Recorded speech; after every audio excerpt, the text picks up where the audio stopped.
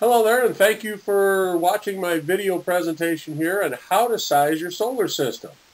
This is a simple way to get a general idea if solar PV or solar panels will work for you and how much it will cost.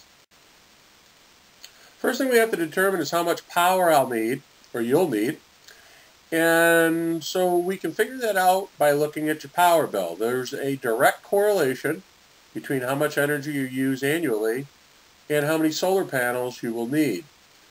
If you take a look at your power bill, a lot of them will tell you in a chart format of some type. It'll break it down per month, and it'll actually tell you exactly how many kilowatt hours you use per month. You can add all those up for the previous 12 months.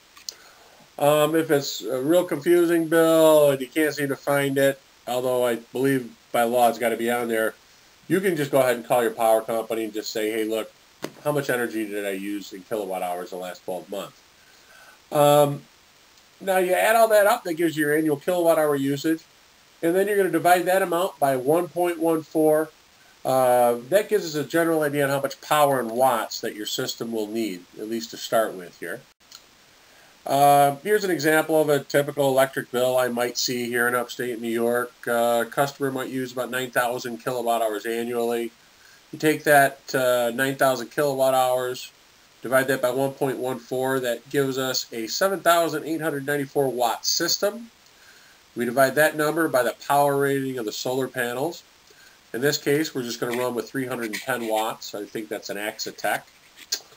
And we divide our amount of power we need, which is 7,894, by the amount of power output of the solar panel.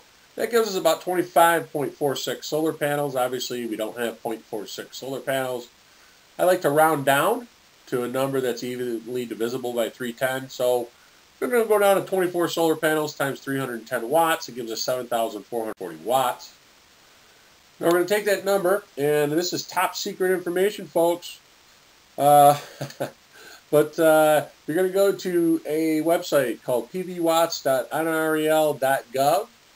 And you're going to type in your zip code of your installation. You click on Go to System Info, and then you're just going to type in some other data. In this case, we're going to type in 7,440 watts, or a 7.44 kW system. And then we type in the azimuth of the array. 90 degrees would be east, 180 would be south, 270 would be west, and everywhere in between. For this example, we're just going to use 180 degrees south azimuth.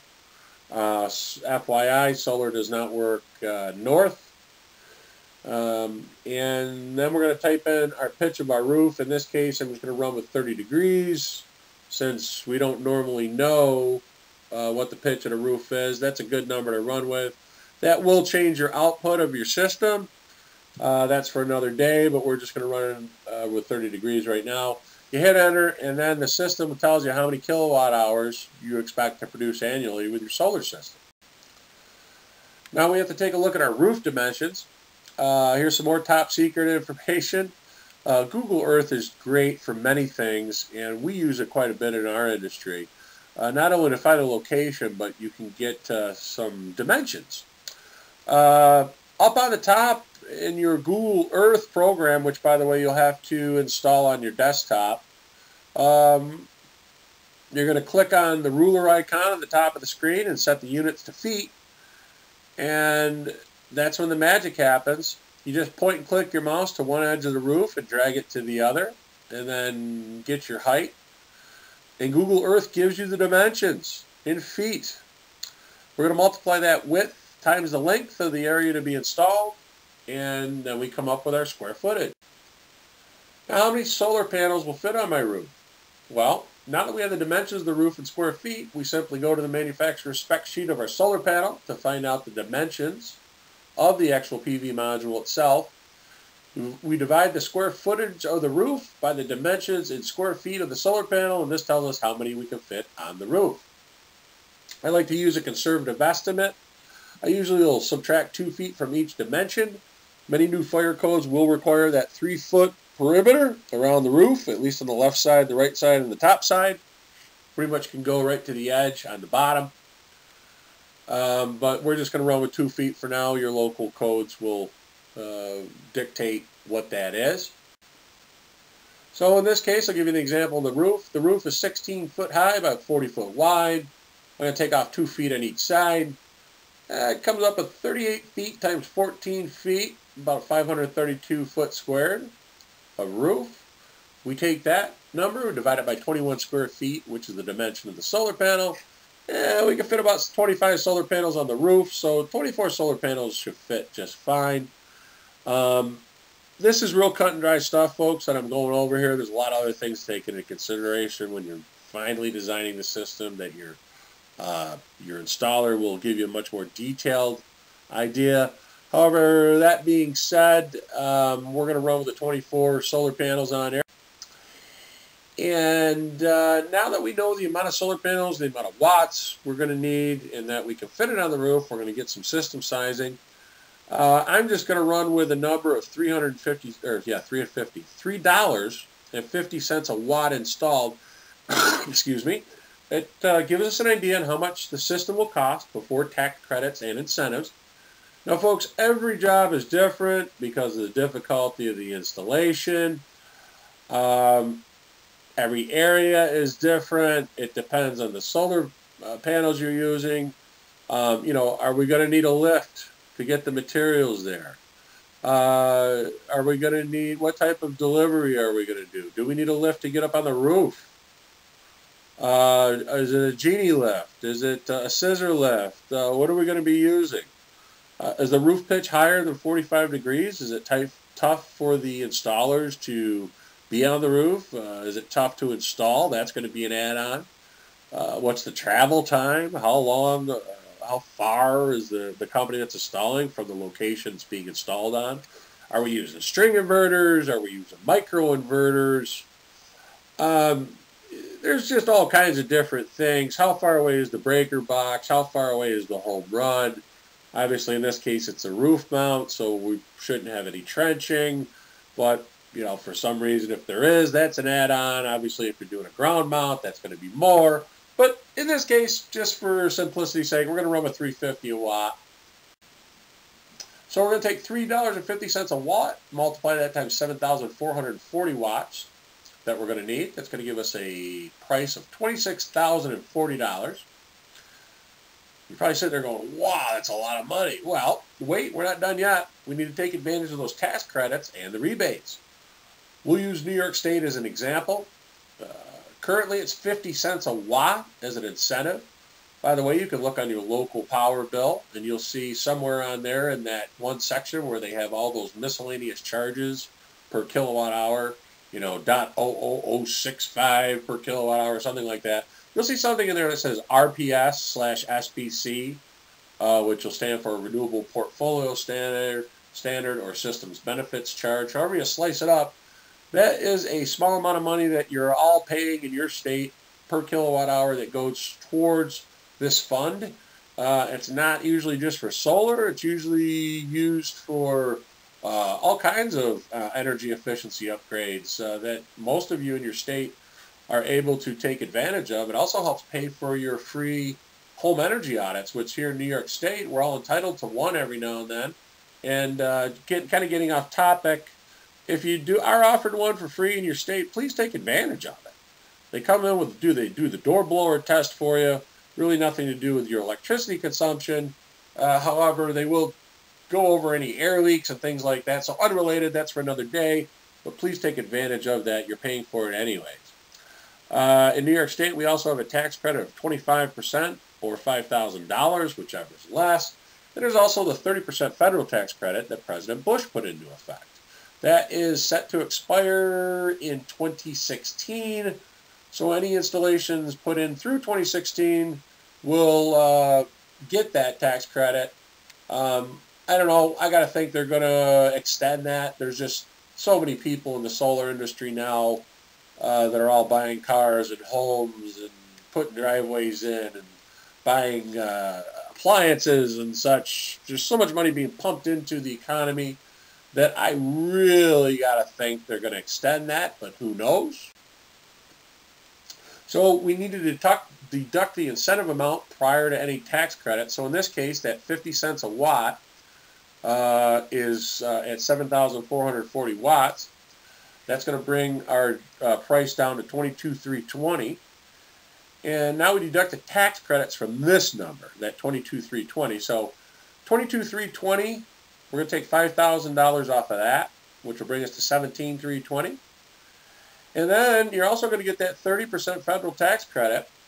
So we're going to take $6,696, subtract that from $17,320. That's going to give us a final cost of $10,624. That's a much more manageable number, I'm sure you'll agree. There is no sales tax, as it is a capital improvement, at least here in New York. There's a moratorium on sales tax on solar, and property tax increases because of a solar installation. So in other words, your property tax, at least here in New York, isn't going to go up $26,000, be based on a $26,000 increase because of the solar installation. And by the way, capital improvement could also be a generator, by the way. So if you're having to be in the market for a generator or something like that, you're probably not going to pay any sales tax on it. This brings us to our payback time. I get that question a lot. Mark, what is the payback? Seems to be a big buzzword. Of course, my internal answer to that is, when's the power company going to pay you back? Never. You'll be paying for electricity your entire life. So at any rate, though, we want to figure this out. So now that we know how much the system is going to cost, we need to figure out how long it'll take to break even. After using the PV Watts program, we've figured out we'll create about 9,313 kilowatt hours annually. And it's based on 180 degree azimuth and a 30 degree pitch. And we're going to need to divide the cost of the solar PV system installed after the rebates and the tax credit by the amount you're currently paying per kilowatt hour. We figured this out at the beginning of the exercise here, doing the power bill exercise. So we're going to use 14 cents a kilowatt hour as an example. Seems to be pretty common here in New York State. Now we're going to take our system cost, divide that by the cost per kilowatt hour, and that's going to give us our break-even amount of kilowatt hours. In this case, we take the 10,624, divide that by the 14 cents a kilowatt hour. That's going to give us 75,885 kilowatt hours, what we need to produce for the system to pay for itself. We divide that by the 9,313 kilowatt hours we're going to create annually. And so your payback time is going to be about 8.14 years, give or take. Could be about 8 years, basically, to pay for itself. That's a pretty common payback period. 5 to 8 years seems pretty common. Although larger systems could be a bit more. And now the solar system, PV system, is designed with 25 years of life expectancy. However, there are many accounts, folks that'll tell you that they've had them up for 30 years, 40 years. I personally have never met these people, but I have read them in some trade publications. We will use 25 years life expectancy for this example, which is pretty standard, by the way. So it looks like you receive about 17 years of free electricity. We multiply the average annual kilowatt hours produced by the system by 17 years. And this gives us the amount of kilowatt hours the system will provide for free. I love that word free. Free is me. So 17 years times 9,330 kilowatt hours equals 158,610 kilowatt hours that we've created for free. And we're going to go ahead and take the amount of energy created for free by the solar system, multiply that by 14 cents a kilowatt hour. Folks, that equals about $16,949.66. You're saving about $22,205 over the course of 25 years, plus any price increases. And you're taking back control of your energy costs, locking in your rate for the next 25 years, at least for electricity, give or take.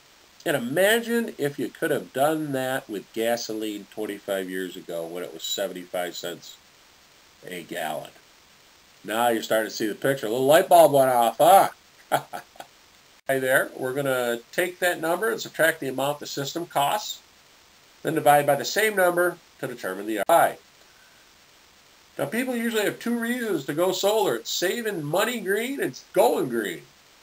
In this case, the ROI is incredible. We won't get into how many metric tons or what have you of carbon emissions you're going to not send into the ionosphere. But it's a lot, folks. There's different calculators online. You can figure that out. So in this case, I won't bore you with it, but folks, we are looking at a 379% ROI. I'm going to ask you this. You going to make that in the stock market? Folks, you're looking at like 5 times the amount of money you invested. Pretty good.